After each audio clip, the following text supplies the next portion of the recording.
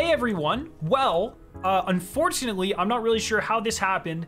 There are 2 emblems from the Witch Queen Collector's Edition that have leaked. Usually these universal emblems are like puzzles or ARGs within the Collector's Edition, and I usually like to do a cool breakdown on how to get them, but it looks like they've leaked early because to my knowledge, no one has the Collector's Edition yet, so that really sucks. But the codes are on screen here. You have 2, you have Shadow's Light, and you have Sneer of the Oni. When we get the puzzles and we find out how to solve them or whatever, I'll still do videos on that, but the emblems are available. I figured I'd let you guys know so you can go ahead and get your 2 pretty cool emblems. Yeah,